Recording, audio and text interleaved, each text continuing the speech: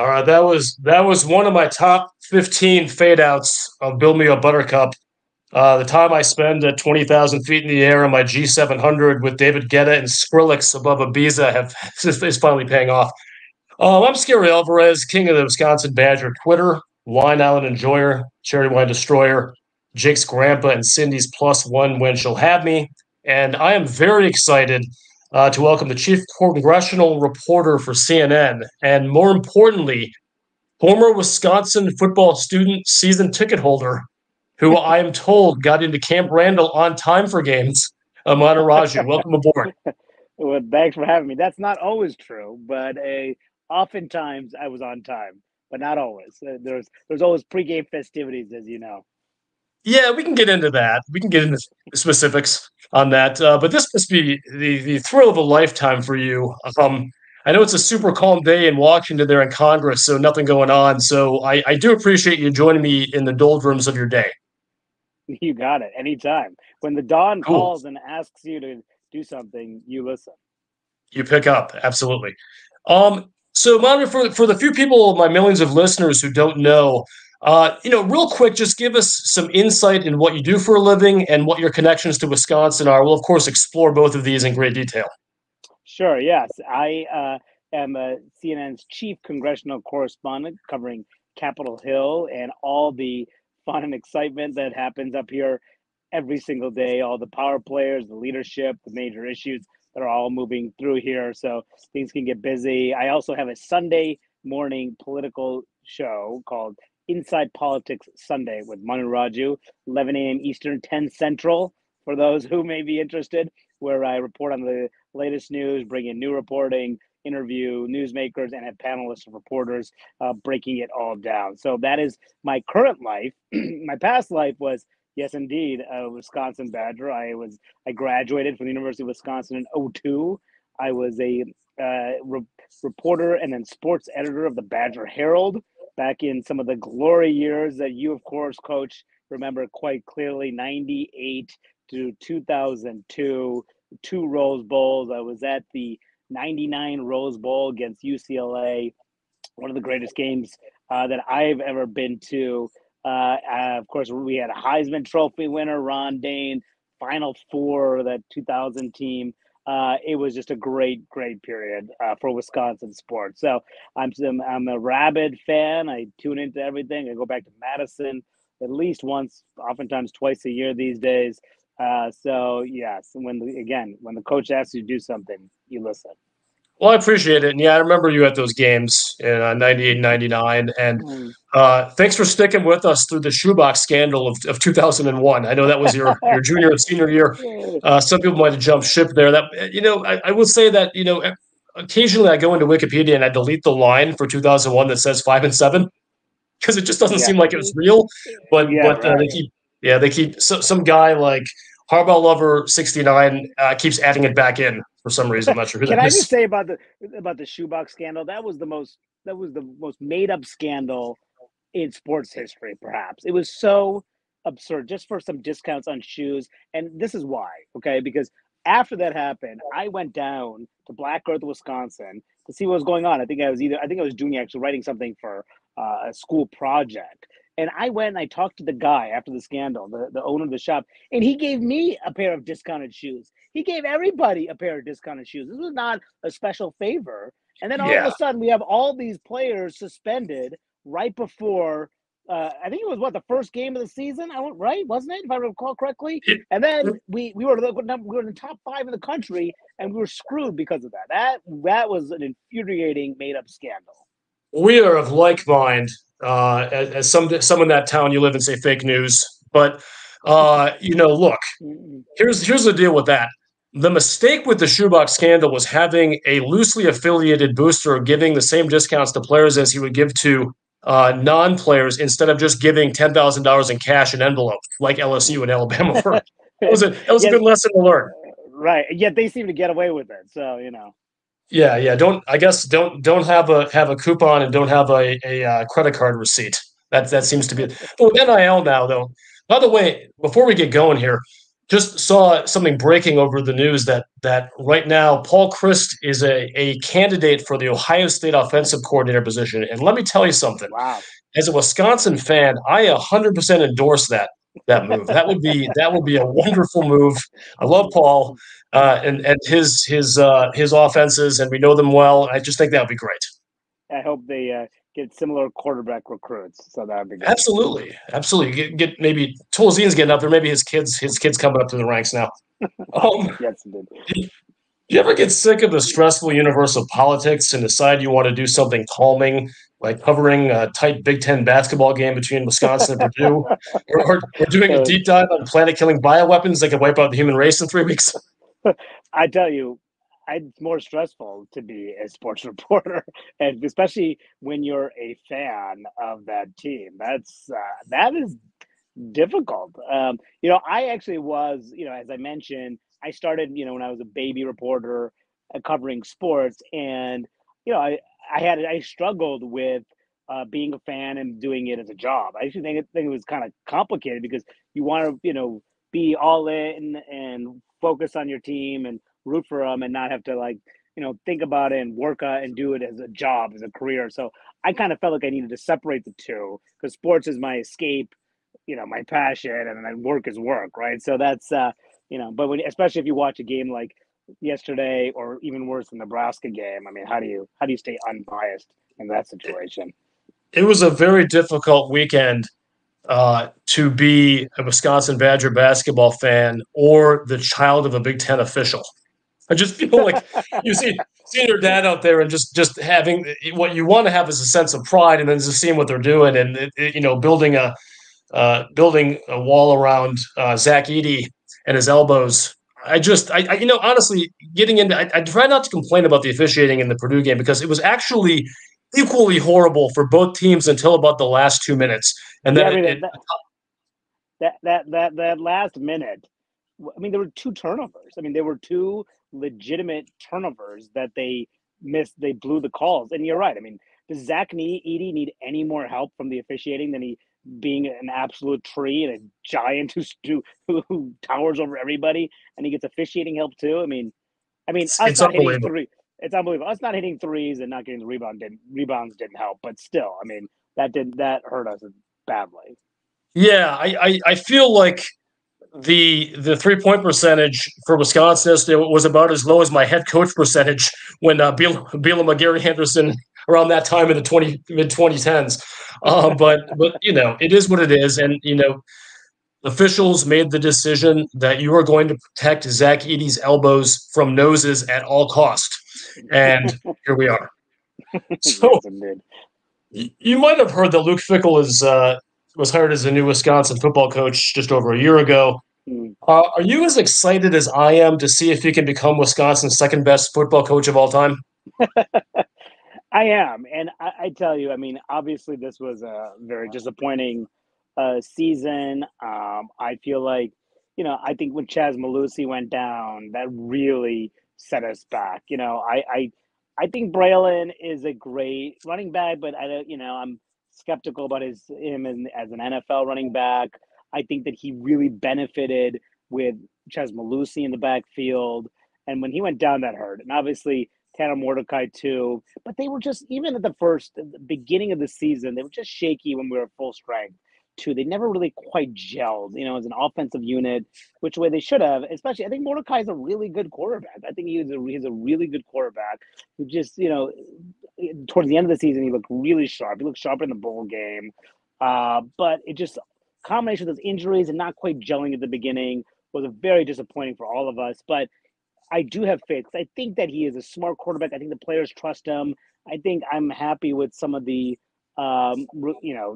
recruits and transfers who are coming in. And we'll see how this Miami quarterback does for us next year. So I think the future is bright, actually. Do you? I think it is too. And there's always this unfortunate, it's all a relative thing, right? So if Fickell and the headwinds he has with recruiting and the transfer portal and things like that, if he had become the Wisconsin coach in 2016 or 2017, like Paul Chryst did, this is no diss on Chryst, who's a really solid coach and a great guy, very well liked by his players. But the headwinds that Fickell faces right now with the new 18-team Big Ten and the new scheduling and the lack of a Big Ten West, he's going to have to be significantly better than Chris had to be, and those teams are going to have to be significantly more talented than Chris teams, which is saying a lot because there's a lot of NFL talent on those teams. It kind of fell off towards the end, but just to keep your head above water. So an 8-4 season, for example, the new Big Ten would be the equivalent, in my opinion, of a 12-1 season in 2016. Does that sound fair? Yeah, I think that's probably fair. And I mean, we didn't do ourselves any favors by, losing to Indiana, losing to Northwestern. I mean, those are games you should absolutely never lose, I mean, but yeah, I mean, I totally agree that, like, I think that they need to up their recruiting game. I think that it was the wise decision to get rid of Chris. I thought you're right. I met Chris before. I think he's a super nice guy. He's a Wisconsinite. Players love him, but they didn't quite have the recruiting pipeline that Fickell has built. And I think that from the quarterback position in particular, and I think that with you look at some of the kids that are coming up through as quarterback, I think we have a pretty good system to, if for not just this year, next year as well, people who could be real strong at the position. I mean, and I'm sure it's driven you crazy, Coach, that Wisconsin has such a good pipeline of running backs, but that just has not been the case for quarterbacks, and that just sets us back so much. But if we can have those NFL caliber quarterbacks year in, year out, the program, and I think Fickell could do it. The program will go, through the roof if that happens. Yeah, and I think we can. Agreed. And the reality is, and this is no disrespect to guys like Jack Cohn, but Wisconsin in the old days, meaning just like 3, 4, 5 years ago, you could be a program who could challenge for the college football playoff or a Big Ten title and not have an elite quarterback. Right now, it's very difficult to be one of those upper echelon teams without that kind of quarterback, for better or worse. I mean, if you look at the teams who kind of the cream rose to the top last year, and I'm not a huge Michigan fan. You probably noticed that's an asterisk title, and I think there'll still be fallout from it. But they had a really good quarterback playing quarterback for them. They had a great defense. Washington, obviously, with Penix, by way of Indiana, another superstar. So those weren't. I don't know what their star rankings were. I'm sure the Michigan kid was very high, and Penix may have not been a 3 because he started at IU. But you need a big time quarterback. So I'm not trying to put all this on Alex Van Dyke next year, but the recruiting, whether it's Matoyer or some of the kids already in the program. Clearly, there's an emphasis on getting not only a system-friendly quarterback, but the arm talent that maybe we haven't consistently had, the things that we wanted Graham Mertz to be at Wisconsin that never panned out. Yeah, and again, there's no reason for that not to happen. I mean, Wisconsin has some of the best facilities in the country. I mean, I did a tour in Camp Randall a couple of years ago and went through went to the into the stadium and around, and Coach, you weren't there, I didn't see you at the time, but it was I was blown away just how top-notch the facilities are, and then to add to that how great of a town Madison is, the fan base, everything. There's no reason for us not to have the best recruits year in, year out, competing with Ohio State, competing with Alabama. There's absolutely no excuse for that, and I think Fickell is of the same mindset, which is refreshing. Yeah, I appreciate that. You just became an unpaid graduate assistant for recruiting, so we're going to keep you on the. I guess it's not the payroll since it's unpaid, but you're going to be kind of an emissary out there. Maybe you can work, and I know we've been working the Maryland, DC area a bit with some of the recent classes, so you can be our ace in the hole there. Appreciate that. And by the way, something I meant to ask you at the outset, and this is you're well aware of the shadow that I cast and my gravitas, but do you think I should run for president, or am I too young at 76? Yeah, and in this environment, you might be just a shade too young. So I'm not sure if that's the right move for you, Barry. But Wisconsin is a swing state, and I think you could carry Wisconsin. I know I'd have Wisconsin. I think I might struggle, though, a little bit with Minnesota, Iowa, and in Illinois. Speaking of Illinois, my unpaid grad assistant researcher Joe Ferguson did a little bit of a deep dive on some of your background, and heard that you were from the Chicago area. Yeah, that's right. Yeah, was it exciting for you when you got admitted to Wisconsin and moved to Madison to move to a state with an NFL team? I was expecting something like that. Look, I don't hide my allegiance to Chicago pro sports. I am a diehard Cubs fan, and yes, I'm unfortunately a Bears fan. And It was a difficult period of my life from that regard, because not only are there unfortunately too many Packer fans in Wisconsin, there are also unfortunately too many Vikings fans too. And when I was there, it was the Vikings were very good. It was it was Randy Moss era, so the Vikings had a very strong team, and the Bears are the Bears, and so they've not been good since '85, which is still the best NFL team of all time. Well, they did. I do think though, looking through a 2024 lens and the advances in video and talent and singing and dancing, that Super Bowl shuffle might get a different reception if people watch that now. I understand it's a time capsule of sorts, but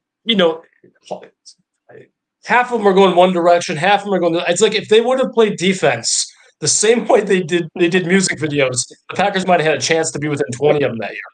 Because that was I tell you, we had to learn that in grade school. That was a required coursework in the Chicagoland area.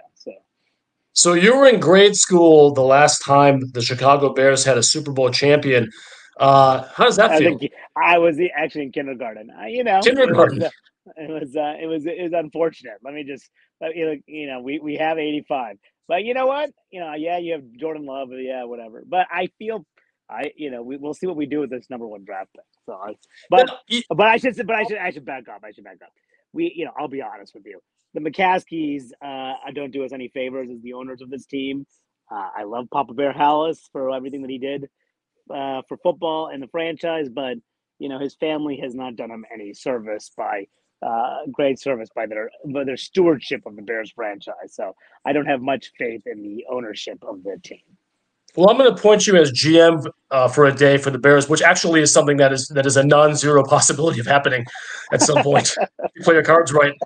But yes. So in the draft in April, of course, after the number 1 overall pick from the Panthers, what do you do with that pick, Manu? It's a good question. I'm sort of torn about it. Look, I think Justin Fields is a super talented quarterback. I think that he is such a great runner. The way he runs in the open field, he can, he does have a great arm. The challenge with him is that when he's under pressure, he makes a lot of bad decisions. So what do? Do you try to build up around him, or do you get rid of him and then go with Caleb Williams for the number 1 pick? But rookie quarterbacks, the Bears don't have exactly the best track record of building good quarterbacks. So what if Caleb's terrible? And then you just wasted, and then Justin Fields, he goes somewhere and does an amazing job. So I don't know. It's tough. I think that Harrison, we need a wide receiver. I would take him from Ohio State, but do you trade down 1 pick and take him as a number 2? I think these are tough decisions, but I'm sure the Bears will figure out a way to mess this up. Congratulations. You've thought about this pick on a deeper level than the Bears management at this point. Yeah, you mentioned that Field, when he's under pressure, he makes a lot of bad decisions. It sounds like he's cut out for politics. Maybe he could hit that in the next phase of his career. He's too young. Yeah, well, certainly for president, he's 70 years too young to be a serious presidential candidate. Yeah, I like Fields, and I was talking about this on Twitter before you hopped on here today. And I try to control for my Packer fandom whenever I do this. Of course, as a Packer fan, I am a huge fan of Justin Fields. Hope he gets a 10-year extension. But all jokes aside, or not jokes really in that case, Marvin Harrison Jr. is as close you're going to come to a sure thing superstar as you're going to ever get in the draft. Whereas Caleb Williams, who may be a superstar, he's a tremendously talented player. You remember that the drama of Wisconsin getting a sniff of him in the transfer portal, how exciting that was.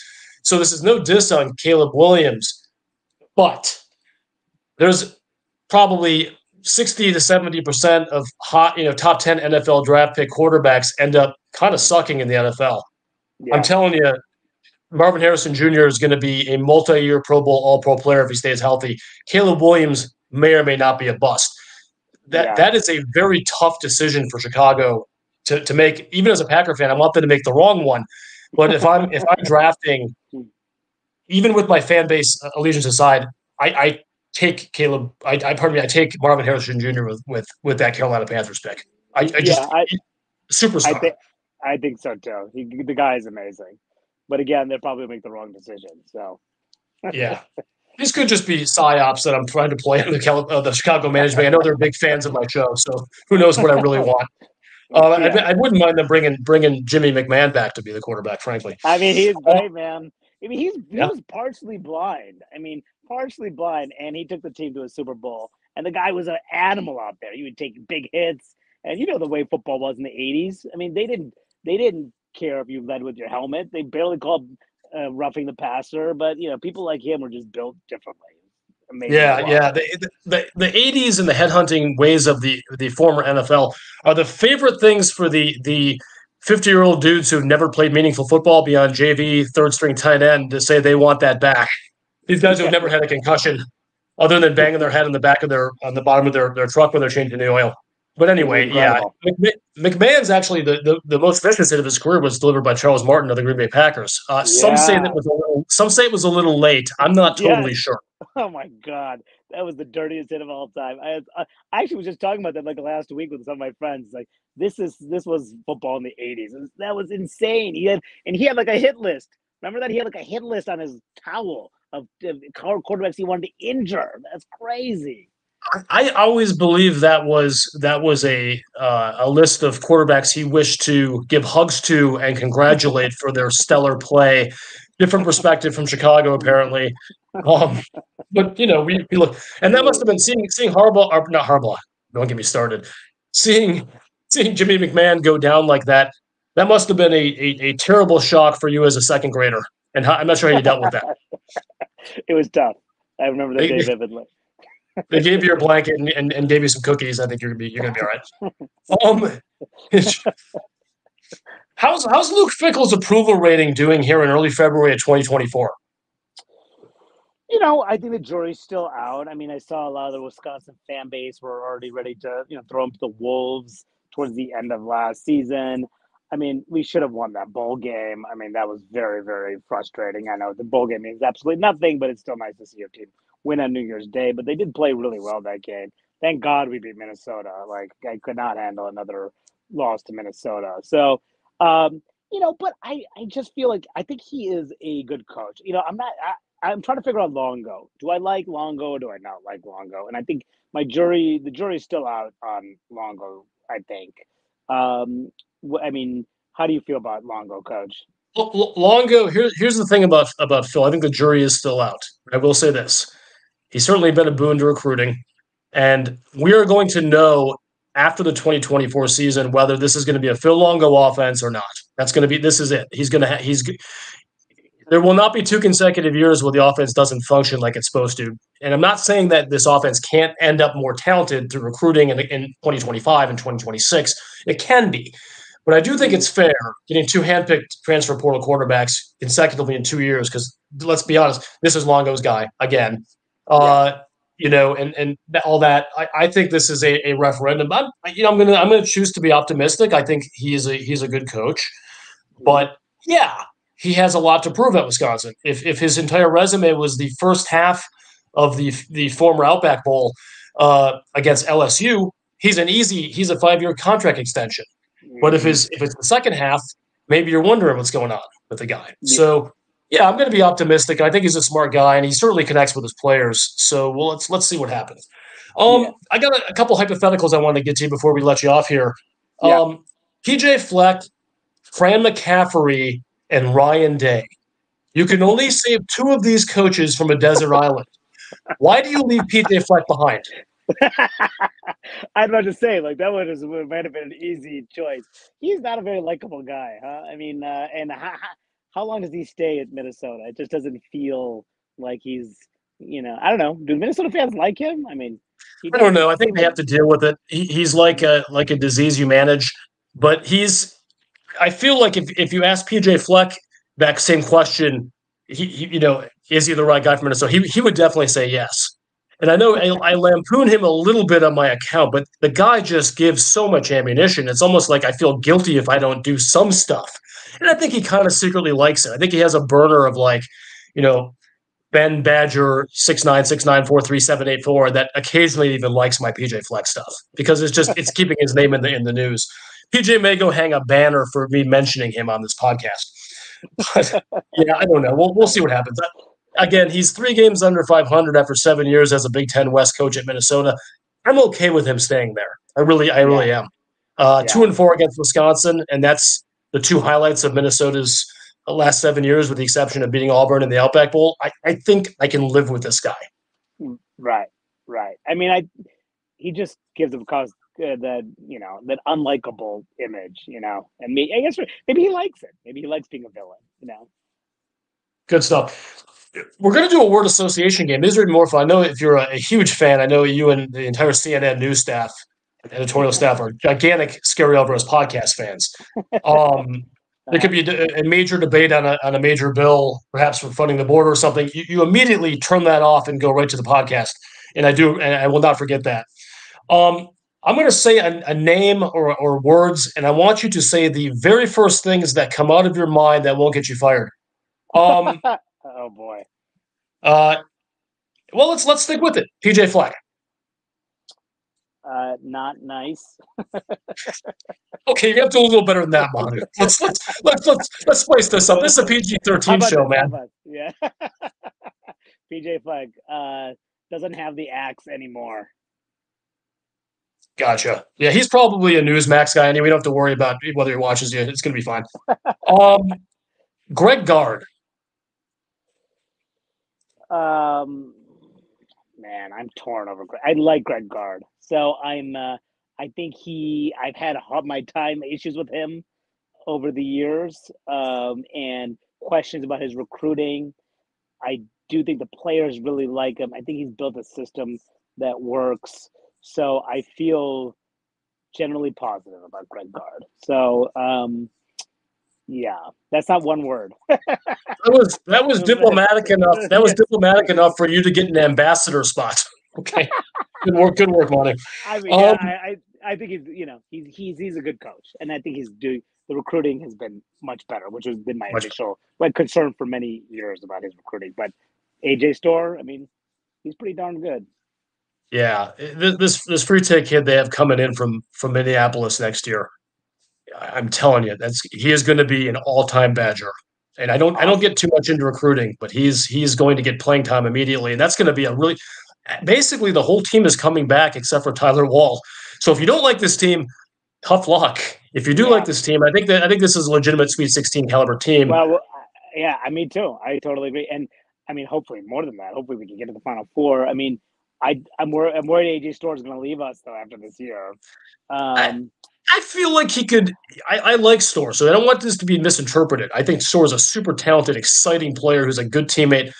He probably wants to keep the Purdue highlights off his reel.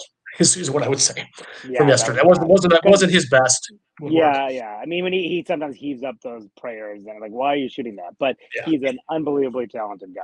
So I totally agree, and he was maybe the biggest addition to this team that takes it from what it was last year to this year. I think some of it is obviously the players improving and maturing and getting better and playing better offense. I won't say better defense, but better offense. But so Storr's a good one. I certainly hope he sticks around in Madison next year. Okay, a couple more here. Wisconsin volleyball. First thing that comes to your mind. National champs. Maybe not this past year, but they're for real. They're awesome. Yeah, they're good stuff. Michigan football. Cheaters. I was ready to correct you and tell you the correct answer was cheaters. This is amazing. It's almost like you wrote my copy here. This is good stuff. Molly was in my ear here. We got a perfect one for you. And finally, Wisconsin men's and women's hockey. Games are so much fun, and the women's hockey team is the absolute best. They are the cream of the crop. So I used to go to games all the time as a student. So I wish I could go back. It's good stuff. And the men's team under new coach Hastings has been incredible. They're a top 5 team right now, second in the Big Ten to Michigan State. Michigan State, they have 2 games in hand. So this is a potential Big Ten champion potential national champion team that won 6 games last season. I love Tony Granado. That him not working out was one of the biggest surprises. I wish him well with his cancer diagnosis. It seems like he's doing well. He's back to work again in Chicago and doing broadcasts. Tony is just such a great human being, and there's no one more surprised that he didn't take the program to the next level than I am, because it just didn't work out. But Hastings was a wonderful hire, and I'm super excited about the program. Yep, absolutely. That's great to hear. I'm glad you heard that. It needs to be on TV more. You know, there are hardly any hockey games that are on TV. That's very true. That's very true. You get these broadcasts that are like in like 240 DPI. You see, like they have some 19-year-old calling it, which is fine. I mean, young broadcasters are wonderful, but it's like this Minnesota series could have been primetime ESPN, and it was relegated to some secondary station, but that's fine. Okay, we're on final approach on my jet here. Who is the best Wisconsin tight end in school history? From Jake Ferguson, of course. Thank you. You have passed. So if there were a referendum on you getting back on this podcast, you've done it. It's been so fun watching Jake. Just even taking the bloodlines out of it, and obviously all the athletic talent he got from Grandpa. Just watching him, except for those 3 touchdowns he had against the Packers, which were a little bit divisive for me. What a tremendous talent, and he's truly one of the best young tight ends in the NFL right now. It's been cool to see. He's absolutely great. Hey, before we leave, can I leave you with a story that you will remember, Coach? I just want to jog your memory. So, remember the day Ron Dane broke the all-time rushing record? Of course, you remember playing Iowa. Oh yeah. There was a naked guy who streaked 100 yards down the field with 33 on his chest, all over his body, face paint and all. Did the Heisman pose multiple times along the field. It was not me, just for the record. No, I figured that was. We vetted you. We vetted you. Yes, but this was my good friend who I went to the game with, Tim Condon. So he was standing with us the whole game. He was wearing his trench coat, planned to do it the entire way, ran across the field, got arrested, of course, got lots of tickets. And then no one knew who he was because, of course, this was before anyone had any phones or anything like this. They didn't even show it on TV. But I did, and I wrote for the Badger Herald at the time. So I broke the story. My first scoop of my career was identifying the name of the streaker and interviewing the streaker. And Tim Condon, my buddy, he became a campus legend after that. They had people to do parties for him. You know, Ron Dane, he hung out with Ron Dane and his buddies one day. We raised a ton of money. He actually probably ended up making money on the whole ordeal. And on top of this, go to Camp Randall, on the plaque, top 100 moments. Not just Ron Dane breaking the record, Coach. You'll know this. Nearby your statue, it's one of the top 100 moments. The Dane game streaker, Tim Condon, on the wall of Camp Randall. It's unbelievable, and I know that your friend wanted to add an additional line to that plaque that said, "By the way, it was really cold that day," but he didn't get the chance to do that. But we all understand, us guys who've been swimming, we understand that. Costanza understands. But what a legend! And I would love to. Hey, maybe we get him on the show and we can go over it, because one of the things I like doing the show is kind of re-examine some of the awesome moments in Badger history, and that certainly was one of them. And I know maybe I'll get him and Dan on. They can tell their stories for that day. I would listen to that episode. Absolutely. Fantastic. Well, we're going to let you off here with one final question. I could have gone for 3 hours, obviously, and I have all the time in the world. Even though I'm approaching middle age, I have all the time in the world. Put these 3 things in rank order, Manu. Mm-hmm. Having your dream job of covering Congress for a major cable network, the birth of your 2 children, doing this podcast right now. Go. Well, I mean, I would honestly, that's tough, but I would probably have to say, podcast is probably trumps everything that I've done in my life. So thank you for this honor, Coach. Absolutely. I hear you mention my name there. That's good stuff. And I don't want to make it uncomfortable for you to go 2 and 3 there between your kid's birth and your current job with your producer or one of your handlers on the line here. But please do so. Yes. Well, we'll rank the 2 of them. I would choose children over anything, So I'll be diplomatic. I'll give the right answer to that. Well, hey, I heard MSNBC is hiring, so don't worry about it. Well, great. Well, this was Manu. This was certainly the honor of a lifetime for you, and I enjoyed it as well. Thank you so much for spending time with us, and we'll have you on again in the future, and good luck. Probably not a whole lot going on in politics in 2024, but hopefully you can find something to do there. Some news to cover, and we'll have you back on in the future. Thanks a lot, Coach. Anytime. Happy to do it. On Wisconsin. On Wisconsin.